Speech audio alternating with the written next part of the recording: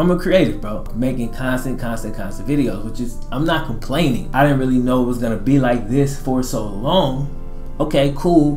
What do I need to do in order to fix that situation? And that's what this is. And I just hope y'all continue to support me, man. I appreciate all y'all so much. And you know, thank y'all for rocking with me to this point. If you gotta go, you gotta go. I understand. All right, whoa. What's good, bros? My name is FlemLo Raps, and major changes are upon us. Yo, please watch this entire video so that you can fully understand, bro. I'm gonna answer like 98.5% of any question that you could possibly have. All right, so if I do miss something, I see something in the comment section that I did not answer, of course, I'm gonna answer it. Maybe I'll just respond back. I might make another video if it's a lot of stuff, but if you watch the whole video, you should have a really good understanding of exactly what's happening, why it's happening, and what's gonna happen going forward, okay? So here we go. Now y'all know I'm into storytelling, so I'm gonna have to tell you this story because I just need to put it in context for you. I'm not gonna be too long. Listen to the story and it'll all make sense, I promise. Okay, a while back, man, years ago, 6, 7 years ago, I dropped out of college because I couldn't find a passion that I could pursue through the traditional education system. I landed at a sales job just to make money to finance my rap career. As you guys know, I'm a creative, I'm a storyteller, and at that time, rap seemed to be the only thing that was attainable for me to be able to use those talents that I was given. Funny thing is, I had just started to grow my hair out at that point, bro. And again, this is like 7 years ago. But 3 months into the job, I got promoted to assistant manager, and I cut my hair just to look more like a manager. I was already the youngest person working there, so I wanted to look more mature so people kind of take me serious. Now again, within 3 months promoted to manager. These were big stores, bro. We had $1 million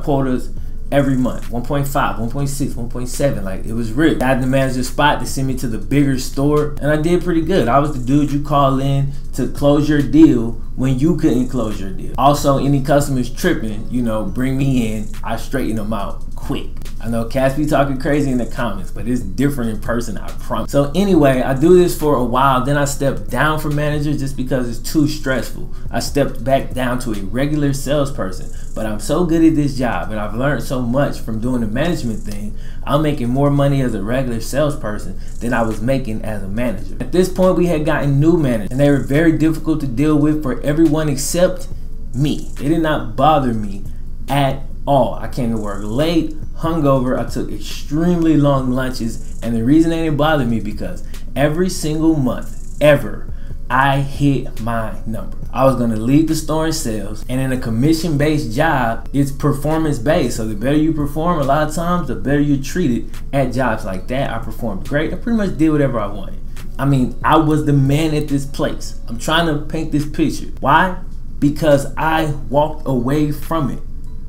I didn't feel fulfilled. I wanted to do more. I felt like I was wasting so many of my talents just doing this. And while I was making a good amount of money, I wasn't happy. So I learned something about myself. It's not about money with me. Of course, in this world, you gotta make money because that's the main resource that you need in order to live, to eat, to, you know, be comfortable. Even more so now that I have a family and other people who are dependent on me that I gotta take care of. But I learned that I was a man of principle and that finding purpose in my life and doing things that I think matter was important to me. Everybody thought I was crazy. I said I was gonna quit this job and come and do YouTube. So I quit the job, started my YouTube channel right then.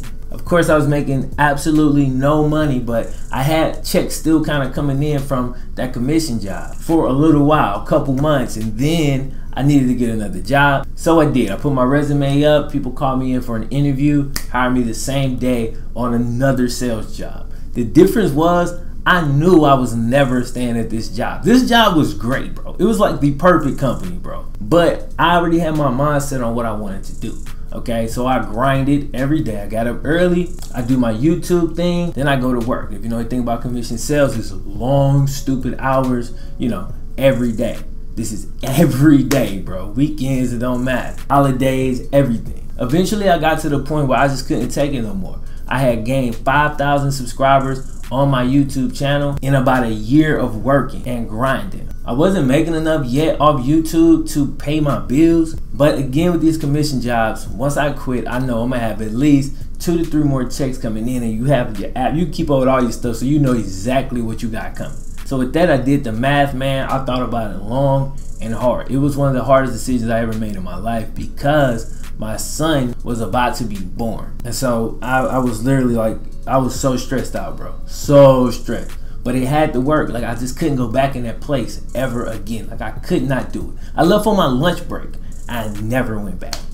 Ever, to this day. Coincidentally, that day I quit sales is when I started back growing my hair again after all these years, and I've never cut it since. We're almost at a year. During that first month after I quit, I went from 5,000 subs to 10,000 subs. How did I do it? I worked my ass off. I dropped 2 to 3 videos every single day, and I would not ever let myself miss, because guess what? I made this choice. I put my family in this situation.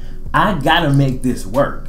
It's gotta work. You know what I'm saying? And all of y'all that came through, especially in those early days, man, the support is so strong, bro. Man, thank y'all so much. We've always had a very, very strong, loyal base on this channel. So fast forward finally, as I get to the point, I got that exact same feeling again for the first time since I knew I had to quit that good job for YouTube.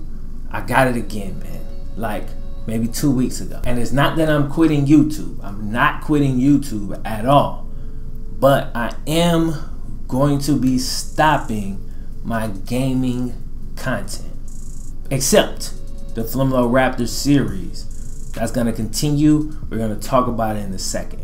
Also, I do intend to finish my stories, but not like the gaming stuff. So, Cash Cole, I'm going to finish his story. TD2, his story. You know, all of these people, I plan to finish their story. And what led me to this, man, I just really started to get burned out on making gaming videos. I still love gaming, you know.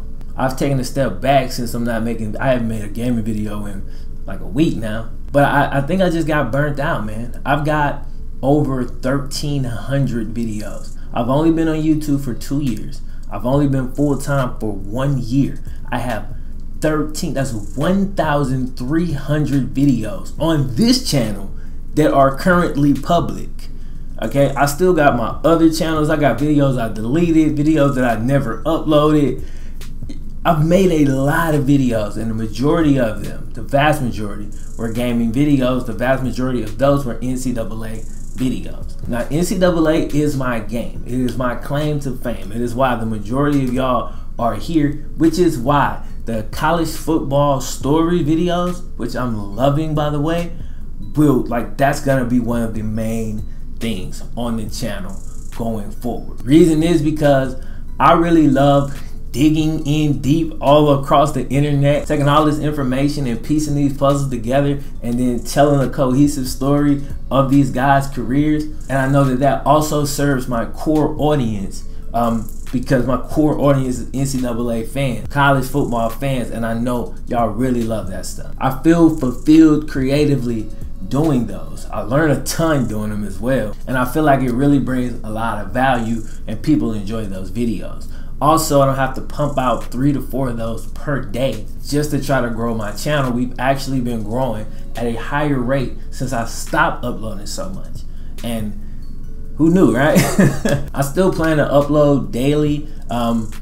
Sometime on the weekends. I'm not 1,000% sure. Like, I'm still working out the schedule, bro. This is brand new to me. I talked to my patrons about this first, probably like 4 or 5 days ago.